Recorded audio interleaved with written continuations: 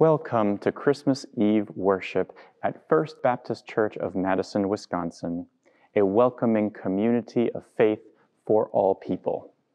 Tonight we bring you a special service of lessons and carols with roots in the 19th century, featuring our traditional Christmas scripture readings interspersed with familiar Christmas carols and hymns. Tonight we will also observe the ordinance of communion. So now is your chance to get your bread and your cup ready for when we do that later on in the service. I want to say a special word of thanks to all of our musicians, to our singers and readers, Advent candlelighters, and those leading us in prayer. The service has been pre-recorded so that you may watch it at your leisure. And we hope that after you have watched it, that you share it with friends and family on social media. I am so glad that you have chosen to join us for this special Christmas Eve Lessons and Carols service. Again, welcome.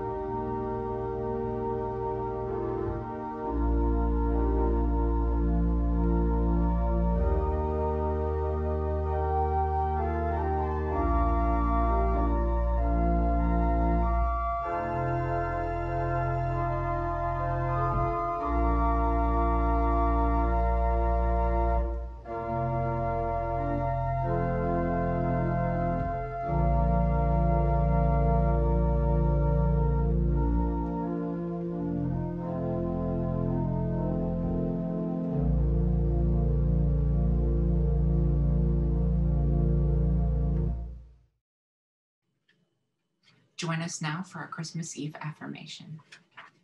Advent hope moves us, Advent love leads us, Advent joy stirs us, and Advent peace stills us, that we might affirm Jesus the Christ. It is time we set flame to the Advent affirmation by lighting the Christ candle.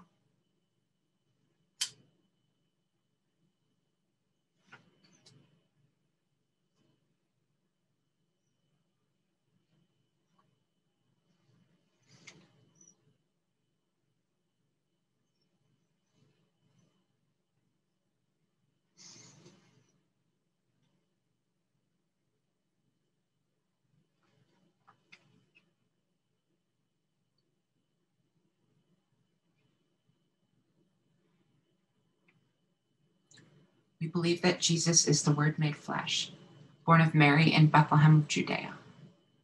The same Jesus that lives in our hearts today. In Jesus Christ, our hope is fulfilled, our love is consummated, our joy is complete, and our joy is sealed. Rejoice, a Savior is born. Savior is born indeed. Joy to the world. Joy to the world.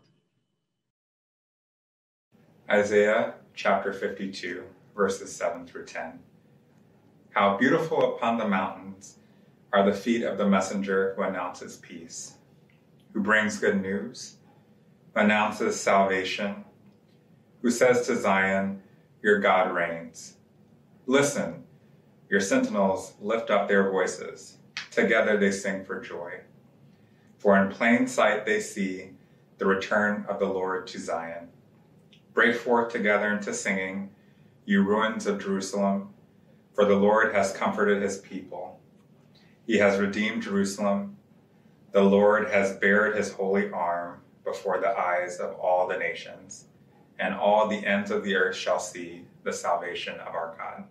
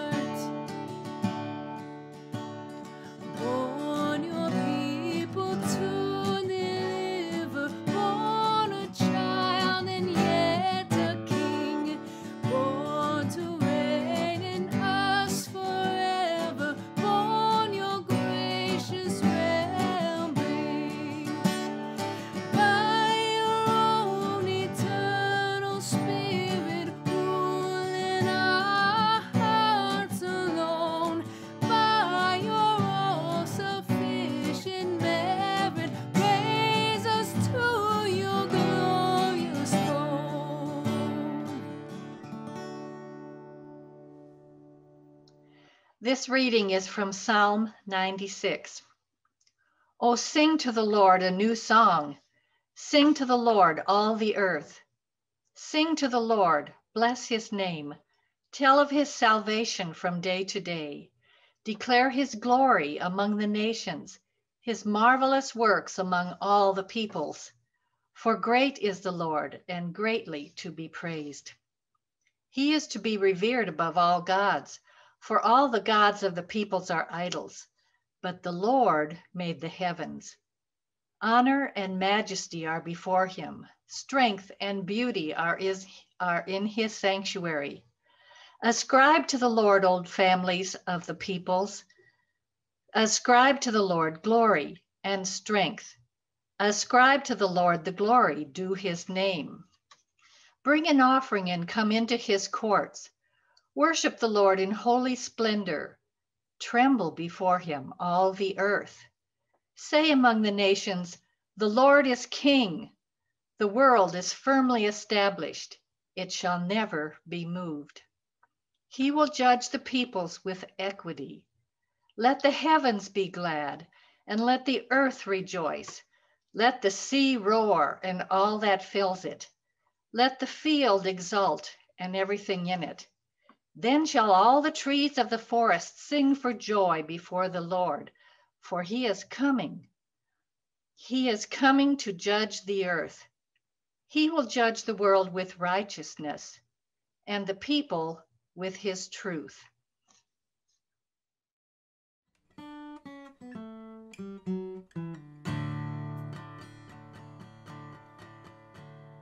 Joy to the world, the Lord is come. Let earth receive her King. Let every heart prepare him room. Heaven and nature sing, and heaven and nature sing, and heaven and nature sing. Joy to the world, the Savior reigns. Let all the songs employ, while fields and floods, rocks, hills, and plains repeat the sounding joy, repeat the sounding joy, repeat, repeat the sounding joy. He rules the world with truth and grace, and makes the nations prove the glories of his righteousness, and wonders of his love, and wonders of his love, and wonders of his love. These are words from Paul's letter to Titus, chapter 2, 11 through 14, helping his young friend to understand more fully that what happened this night had far-reaching implications for him and for all human beings. These are his words. For the grace of God has appeared, bringing salvation to all, and training us to renounce impiety and worldly passions, and in this present age, to live lives that are self-controlled, upright, and godly, while we wait for the blessed hope and manifestation of the glory of our great God and Savior, Jesus Christ. He it is who gave himself for us, that he might redeem us from all iniquity and purify for himself a people of his own who are zealous for good deeds. May these words from the Apostle Paul enrich our understanding of what took place on this eve of Christmas years ago.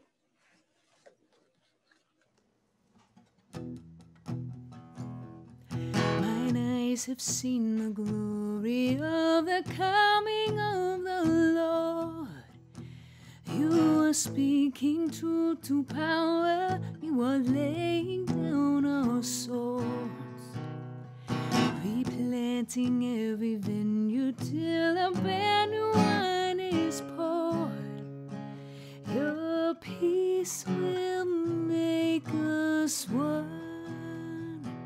I've seen you in the home fire, burning with the quiet light. You're mothering and fading in the wee hours of the night.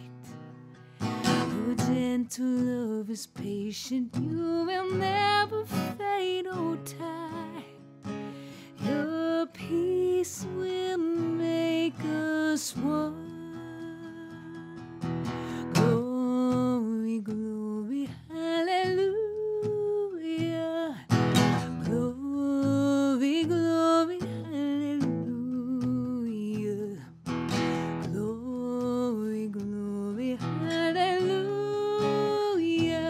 Your peace will make us one. In the beauty of the lilies, you were born across the sea.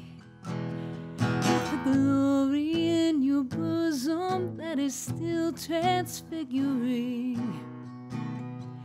dismantling our empires till each one of us is free. Your peace will make us one. Glory, glory, hallelujah. Glory, glory, hallelujah. Glory, glory, hallelujah. Your peace will make us one. Glory, glory, hallelujah.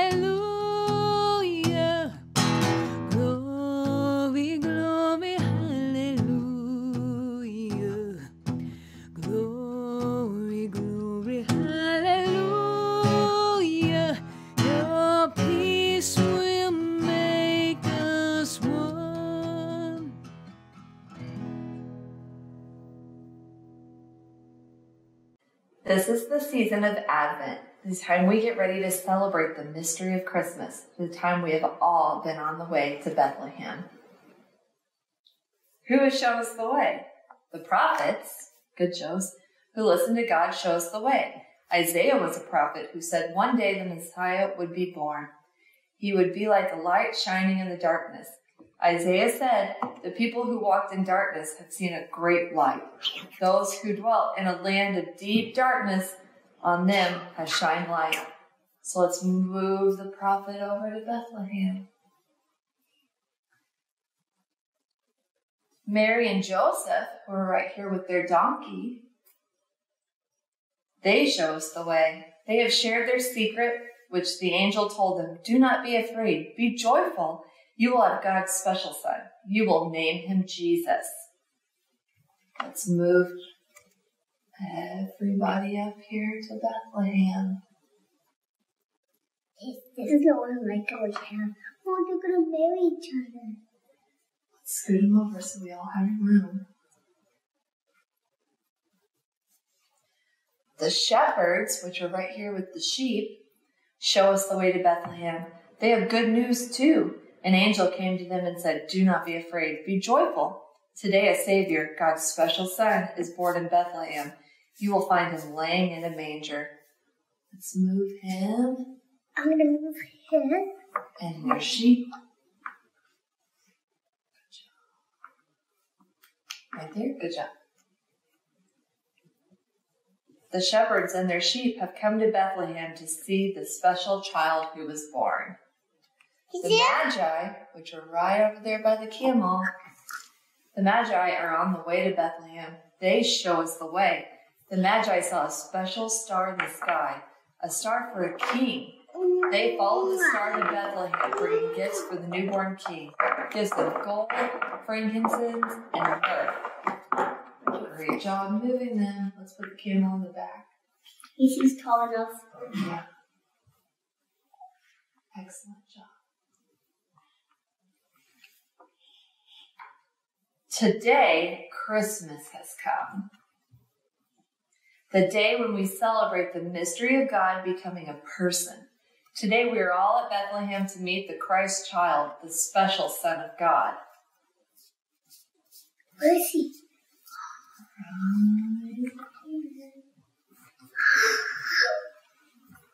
Here is the newborn Christ child lying in a manger bed. Christ the light, a light for the whole world. White one. Here it is. This is the Christ candle. It reminds us that Christ is light. The light shines in the darkness, and darkness has not overcome it. Let us enjoy the light of Christ. It's blue, Mommy. Oh, Mom, that one's bigger than that one. So that one's the biggest one. Now I'm going to change the light.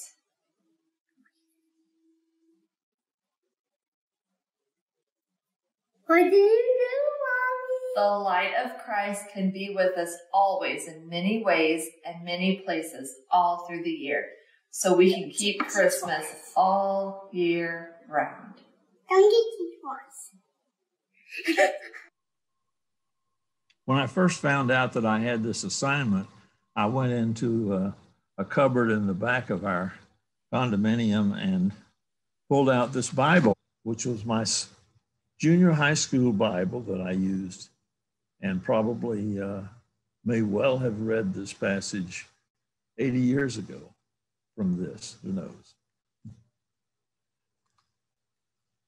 So I want to read from chapter 2 of St. Luke. And it came to pass in those days that there went out a decree from Caesar Augustus that all the world should be taxed. And all went to be taxed, every one into his own city. And Joseph also went up from Galilee, out of the city of Nazareth, into Judea, into the city of David, which is called Bethlehem, because he was of the house and lineage of David. And this was to be taxed with Mary, his espoused wife, being great with child. And so it was that while they were there, the days were accomplished that she should be delivered. And she brought forth her firstborn son, and wrapped him in swaddling clothes, and laid him in a manger, because there was no room for them in the inn. Now, at the same time, there were in the same country shepherds abiding in the field, keeping watch over their flock by night. And lo, the angel of the Lord came upon them, and the glory of the Lord shone round about them, and they were sore afraid.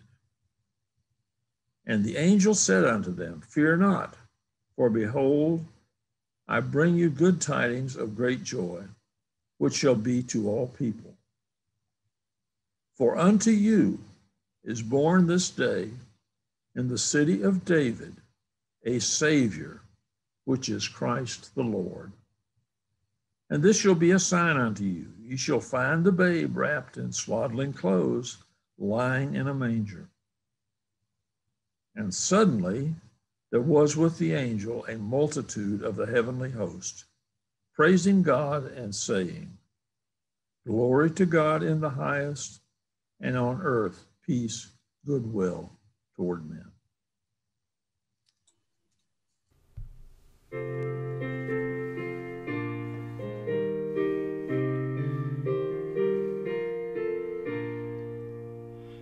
Angels from the realms of glory, wing your flight o'er all the earth.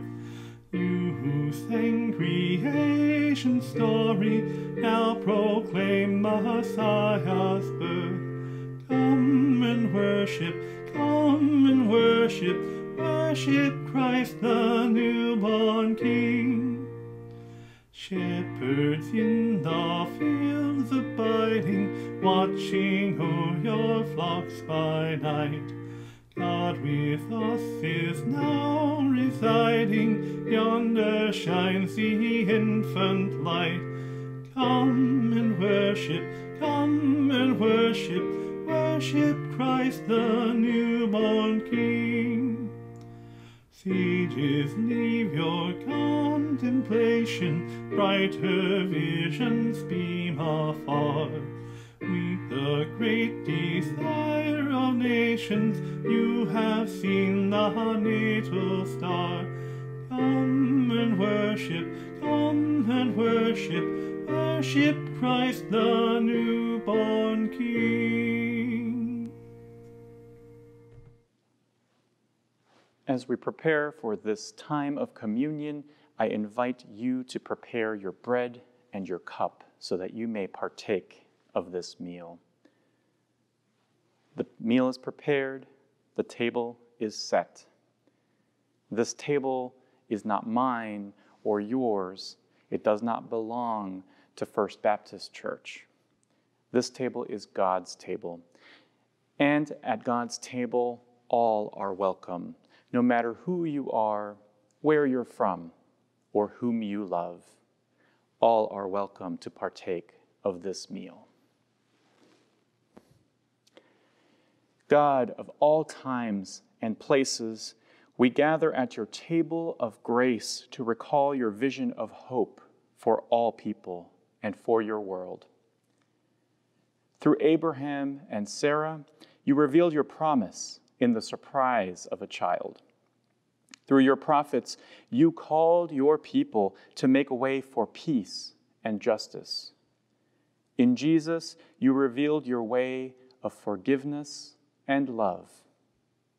Through the ever-circling year, your word discloses to us, again and anew, your promise for the restoration of all creation. As we gather to share the sign of hope and fulfillment, we remember Jesus, the child born into obscurity, amidst fear and uncertainty. We remember the fragility of that revelation, as well as the hope he stirred and imagination he inspired. We remember Jesus, the one who blazed a new and risky path of extravagant generosity and of passionate concern.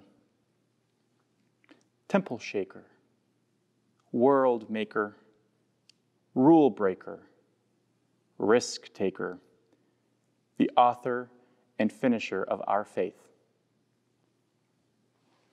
We remember Jesus' self-giving love and the offer of himself for others, even those who gave him over to death.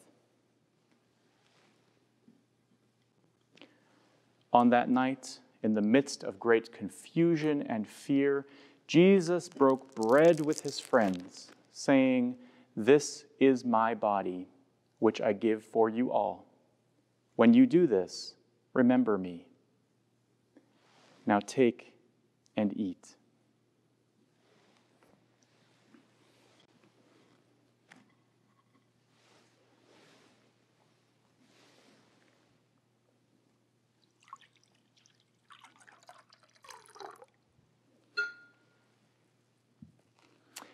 With a blessing, he took the cup and offered it to them, saying, "This cup is God's covenant, which is given for all people. When you drink this, remember me." Now take and drink.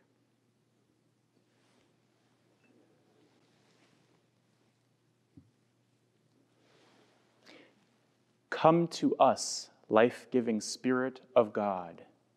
Bless us, bless these gifts, and bless what we do here, so that we might sing your song of love for your people and for the world. Let us pray. God of shepherds and kings, you gather us by the light of the star of promise. You lead us not only to hope for the future, but to trust in your presence and renewal of life in every time and place. Guide us this night by the light of that same star. Lead us to the mangers of this world, where uncertainty is met with the renewal of life, and the transformation of this world is most deeply felt in love, one with another. Be with us on this most wondrous of nights, we ask in Jesus' name. Amen.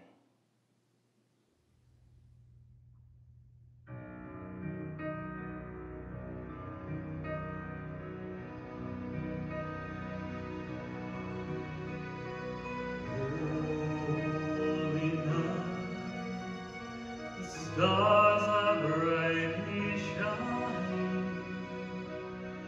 It is the night of our dear Savior's birth.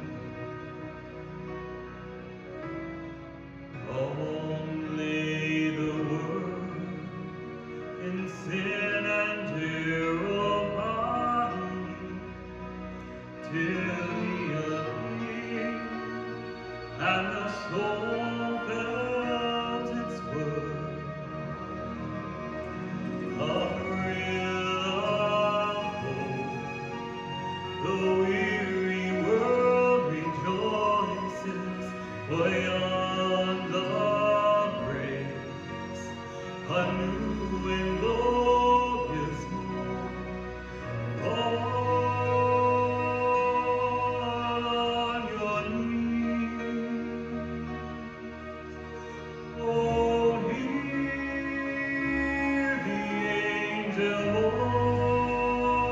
voices. Oh, night divine. Oh, night when Christ was